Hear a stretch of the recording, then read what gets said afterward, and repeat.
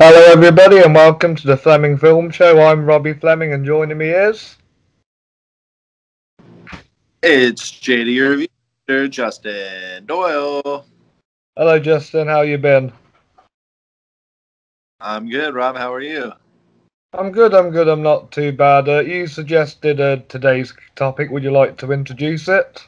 Yes, so in celebration of the new musical movie that came out on HBO Max, you know, me over here at Worth the View, I love the musical movie. And In the Heights was released in theaters and on HBO Max. So, in celebration of that, we are doing our top five favorite musical movies. Yes, I've got my list at the ready. And I am ready as well. It's tough because I have like nine, almost 10, but I have like nine really, really solid movies here. But we're just going to talk five of them, and then I'll give some also rants a little later.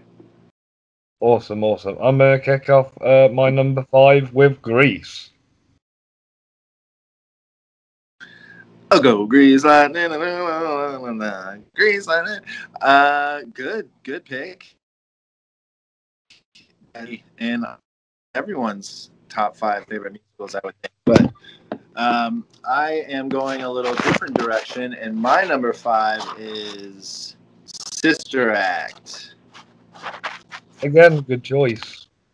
Yes, I love Sister Act. You want to talk Grease first? Yeah, so Grease was probably the first musical film I got into where I liked the story behind it. Like, I never used to like musicals because some musical songs really annoy me, but there's no song that's annoying in Grease. Every song is something to sing and dance to. Yeah. And you have some pretty solid stars in there. Olivia Newton-John and John Travolta. That's right. Yeah, I mean, I don't know if there were bigger stars at that time, because yeah, I mean, John Travolta, Olivia Newton-John were just like huge, huge stars. I mean, Olivia Newton-John, it spawned her doing like a work. I mean, she was just everywhere for a really, really long time. But yeah, really solid choice. What do you like about Grease? The music, of course. Did it hit home for you? You know, being a like a high school teenage movie. I'm Kind sure of. you Well, watched, and maybe you're young. yeah, I don't know whether obviously the US high schools are different to the British high schools, but it is a good high school movie. But I do like the 50s style, and I think that's what I like about it the most. Oh yeah, yeah. The style. They smoke cigarettes. I mean, even at that age, I don't even know if you had to be 16 then or 18 then. But yeah, they were just smoking cigarettes, and they had the white shirts and black and the rolled up sleeves. It's a really slick look for sure. And then the girls with their dresses, those skirts that are like frilly, and they have like little puppies or whatever on the sides. Yeah, interesting look there. But Yes. anything else about Greece? I've only seen parts of the second one, and I think that's a bit unnecessary. Yeah. Uh, there's not many musical movies that have number twos. I don't even know if there is one. Because Grease 2, I think, was a made for TV movie. And also, uh, yeah, I think that was one of the reasons why there isn't many twos in the musical world. Except for the one that's at my number five is Sister Act. Sister Act 2, Back in the Habit, is a really, really good movie, but it's there's less music in there and less of them singing, whereas its Sister Act is mostly singing, and boy, is it good. This was one of the first movies that my grandmother showed me when I was a kid that was a musical, and it really got me into it. And it's like about God, so she was totally into that, and it really just struck home. I know all the songs by heart, and then watching them, they're now on Disney Plus. It really just shows you and gives you nostalgia feel. And Whoopi Goldberg is one of my favorite actresses. Obviously she doesn't really act anymore, but back in the early '90s and all through the '90s, she worked a lot. Yeah, the movie came out in 1992, and it really made me. Have you seen it, Rob? Yes, I've seen Sister Act. I've been getting more into Whoopi Goldberg movies a lot more recently, and I think it's because I watched Sister Act. Yeah, she's really solid, and yeah, Ghost is a tremendous movie. That's her best. Yeah, no doubt, no doubt. Okay, what's your number 4? My number four is technically a biopic. It's based on a man called Elton John, and it's called Rocket Man. We have a match. My number 4 is also Rocket Man. Oh, awesome, awesome. What did you think to Rocket Man? Because I saw it in cinema and I loved it. I saw it in cinema and loved it as well. I mean, we talked about this on other shows because Rocket Man definitely comes up a lot. It's it's so good. Taron Egerton is so damn good, and he really embodies the man. You know, he really just embodies him, and he's a really good singer. And the way that this movie was elevated by these performances, these musical performances, and make it magical to almost seem like that's what Elton John was magic back in the day on that piano. And he really, really is still to this day magic on that piano. But also the friendship and the love that Elton and his partner had for each other, even though be it non-sexual, but just all professional. And that's just a really good friendship and bond that I would love to have, and continue on. But yeah, it's just a really, really special movie with really good performances, great music. And if you're not an Elton John fan, you will be by the end of Rocket Man. Definitely, definitely. Because after I watched Rocket Man, I started listening to more of his stuff, and he is really good. Yeah. What did you like about Rocket Man? Mainly Taron Egerton's performance the most, but I did kind of like how they used their songs as musical numbers. I kind of like the dancing and stuff.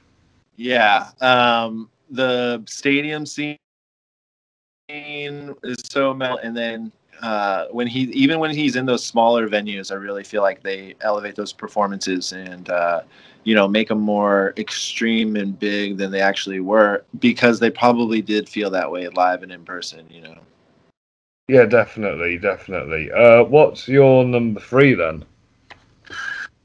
Well, this movie is very near and dear to my heart. There has been other versions of it out there, but this movie is the 1967 version of The Producers with Gene Wilder and Zero Mostel, directed by Mel Brooks, of course.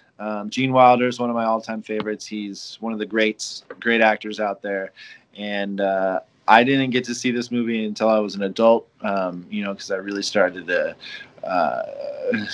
watch every movie that Gene Wilder was in, and I just fell in love. I mean, it's definitely, we do have the Will Ferrell version and Broderick and Nathan Lane, but the original, the way it was meant to be. There is no better Leo Bloom than Gene Wilder. So, and then Zero Mostel is, a force to be reckoned with back in the day, and he really is a Max Bialystock and live up that name. So, and then and who doesn't love a Mel Brooks film? No, I love Mel Brooks. Yeah. I recommend the Producers 1967 version. If you guys have, I know, I think the 2005 version, has been seen, of course, but check out this one because it's the reason why there is that one. And yeah, it's just a solid film. Yes, I've seen that version. I've not seen the Matthew Broderick version. I'm not really a fan of Matthew Broderick outside Ferris Bueller's anyway, so I'd rather stick with Mel Brooks. There you go. What's your number 3? It's an old 50s movie and it's called Singing in the Rain. Oh, yes. Such a solid film on HBO. Why is this number 3? Because it's about Hollywood. Yeah. It's the Yeah. second film about Hollywood on my list. Have you talked about the other one? Not yet. Oh, okay, yeah. I was like, I don't know. Okay, so yeah, it's a damn near perfect movie. The reason, I guess and it's what's been going on with me lately is I see these old movies, these old classics, these ones that are shining. Doctor Strangelove, or how learned to stop worrying and love the bomb, and one of the other ones I saw recently, and they're just not connecting on the same level that they might have back in the day. Now, Singing in the Rain is really, really good, and the music, of course, is awesome. But it's just like I see Rocket Man, and more that I'm going to talk about, and they're just on these whole different levels than Singing in the Rain. Singing in the Rain is so simplistic, and it's just about like singing and dancing, and it's now there's these spectacles, but let's not take anything away from Singing in the Rain, because it really made an impact on musical movies, and being so simple, it still was a spectacle. So there's nothing against it, but it's just not hitting me here where I feel like it needs to hit me when I watch movies. But anyway, you were saying that you love Singing in the Rain. Yes, even though the title and the famous scene have nothing to do with the movie. None, except for Li- the fact that he is just singing in the rain. Literally. But my favourite scene is when they're singing Good Morning, the three of them, and well, not Gene Kelly, but the other guy. He is just so fun, the way he jumps on walls and stuff. Yeah, Gene Kelly is a star. Just can't help but know that he's just a star. He's a superstar. There's not many people that can pull that off. No, there are not many people like Gene Kelly anymore. No. I don't know if there are superstars anymore. There's franchise stars, but I don't know if they're superstars anymore, like movie stars. I don't know if they're around anymore. Yeah, we'll have to have that conversation in a later episode. Ooh, oh, I love it. All right. Yeah. So, what's your number two? My number two is The Greatest Showman. Now, it could very easily be number one, but my number one I love so much. But The Greatest Showman, perfect. I don't care that they didn't go by his real story. What I do care about is how damn good the acting is, not only by Gene Hackman, but all of the supporting cast. And every single song is a banger. Every single song is so good. I have this movie on Fandango now. I have it on Blu-ray. I have the vinyl. I have the CD on my phone. I know every word to every song. I love The Greatest Showman. And I was watching it just like a couple weeks ago, and I got teary eyed because, Zendaya is trying to get into. Have you seen this? Great Showman. Yes. This is my partner Charlotte's favourite musical film, so I have seen it. Okay. So yeah, so I just felt really bad because Zendaya and Zac Efron are going on this date, and these white people look down on him and her, and she just turns around and runs away, and it's just so heartbreaking. It really got to me, even though I've seen it 15 times by now. But I love it. I will listen to the soundtrack anytime. I won't turn the channel for songs. I love every single one. It's a near movie, and it's number two. Could be number one on my list because I just love that movie so damn much. Nice, nice. Number two is a movie I love so damn much, but there was one that was beating it, but I'll talk about number one later. Number two is the film that is probably the shortest Best Picture winner, and it's La La Land. Well, yes, it didn't win Best Picture, but yeah, it was told that it won Best Picture. But Moonlight ended up sweeping in there because I guess they thought it was a better movie. But yeah, La La Land's on one of my also rants. This is a really good film. But please talk about your number 2 movie. So La La Land is Emma Stone and Ryan Gosling, who I would consider actually superstars. Hmm. And they play a boy and a girl. Emma's trying to make it as an actress. He's a jazz pianist who's trying to launch his music career.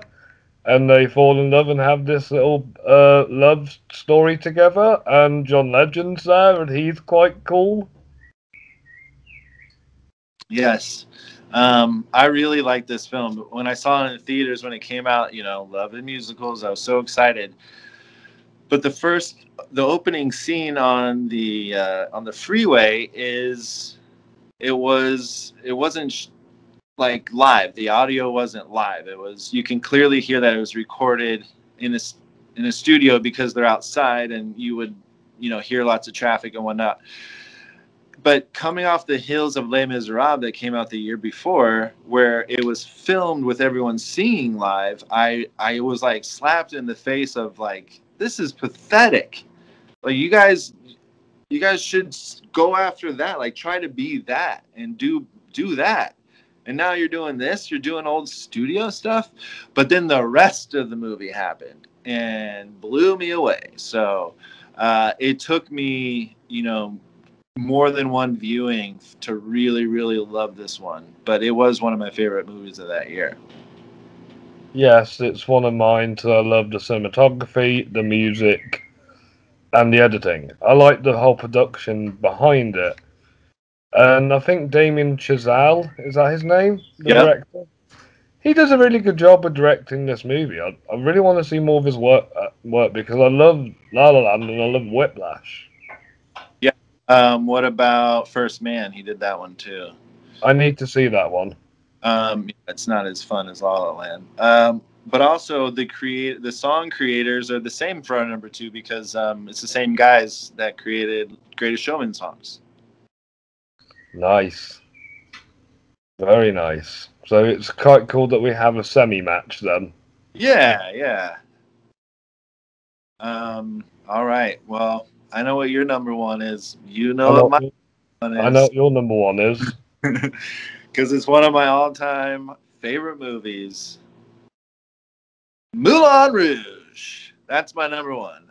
I thought it would be Moulin Rouge. I know you've always been wanting to tell me about how much you love Moulin Rouge. So take it away, Justin. All right. So Moulin Rouge, we have Nicole Kidman, we have Ewan McGregor, but also what we have here in 1999 when this movie came out, I was in high school.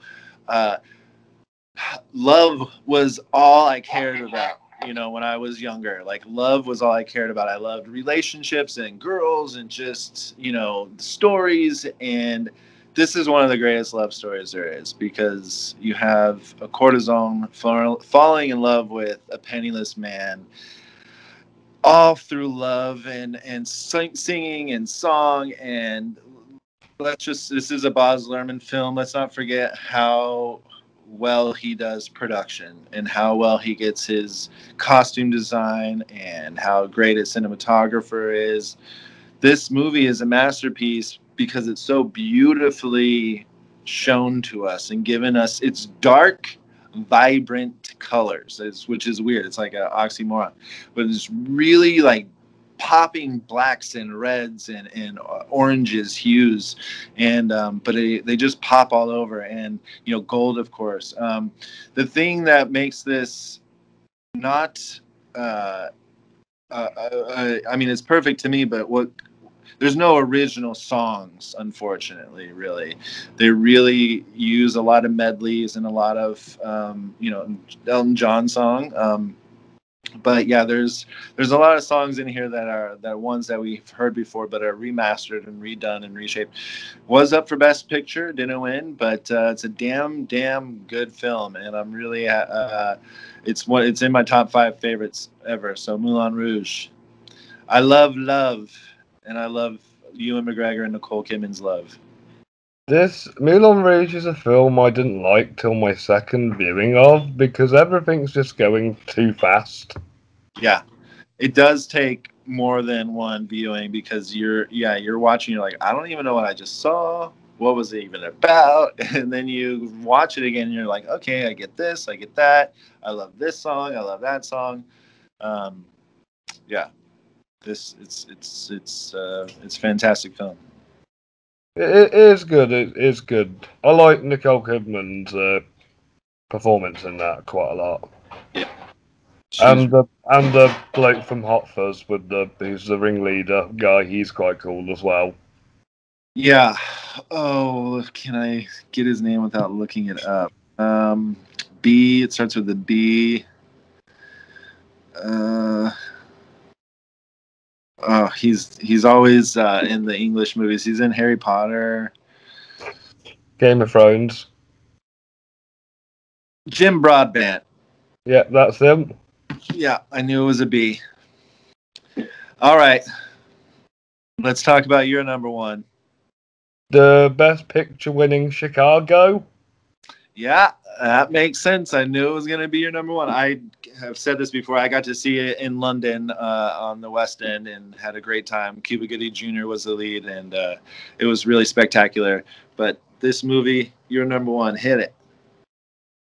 I just think this is a really well made movie in terms of production, and the performances are just phenomenal all the way through. I love Renee Zellweger, Richard Gere, Catherine Zeta-Jones, and Queen Latifah.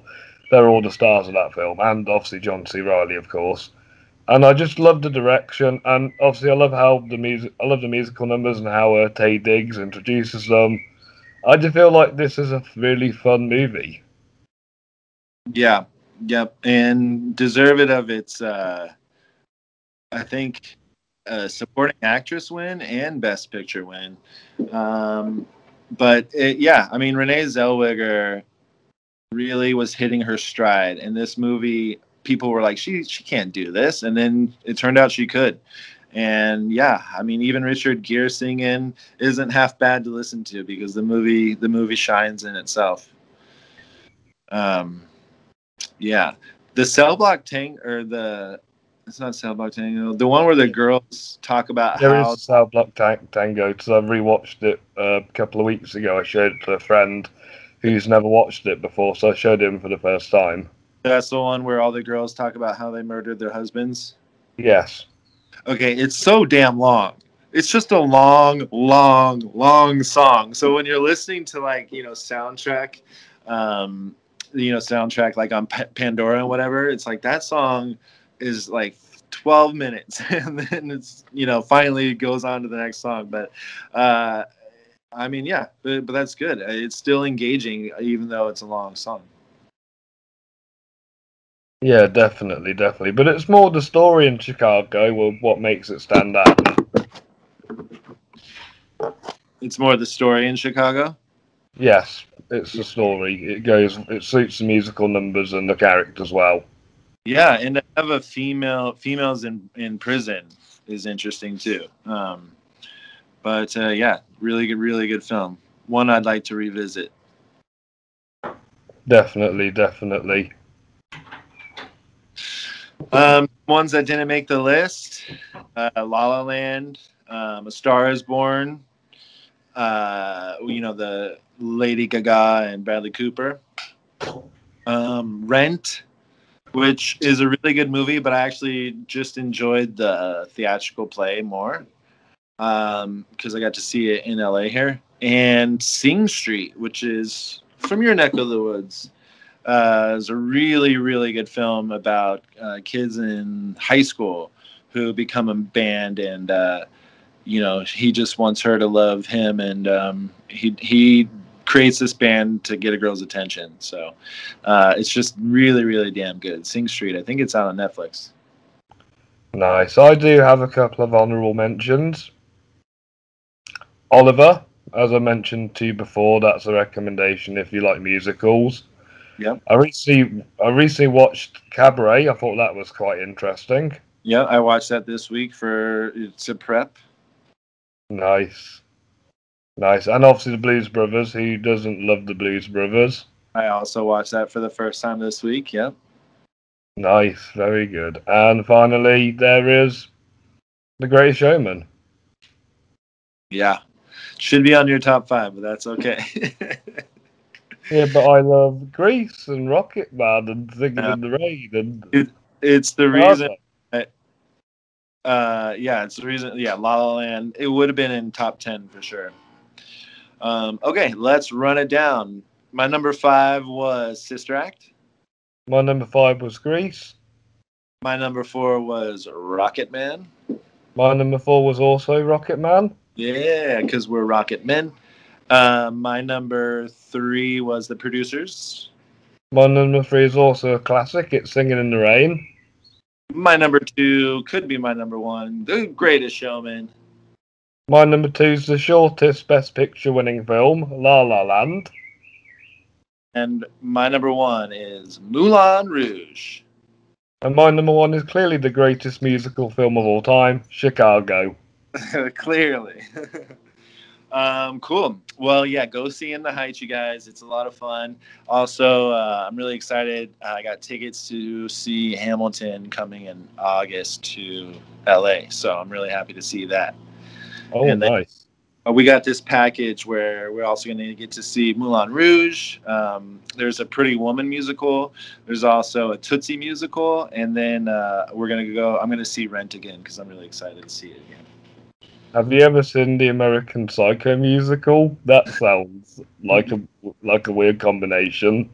Yeah, no, definitely not. But I wouldn't miss it if it's a musical coming through. I'll watch it. Nice. Nice. Right, I'm going to have to leave things here. Thank you so much for joining me again, Justin. Thanks for having me, Rob. I love talking musicals. I wish we, had more time. We could talk each one over and over and over again. Definitely, definitely. All right. Well, thanks to everyone listening and the Patreon for supporting Rob. He deserves it and so much more. And until next time. Until next time, thank you, Ben, Sean, and the commentary filmmakers. And thank you for all these great directors, cast, and crew who have made all these great musical films. Yeah. We wouldn't be talking if it wasn't for you. Until next time. All right. Bye, guys. Bye bye, Justin. Bye, Rob. See ya.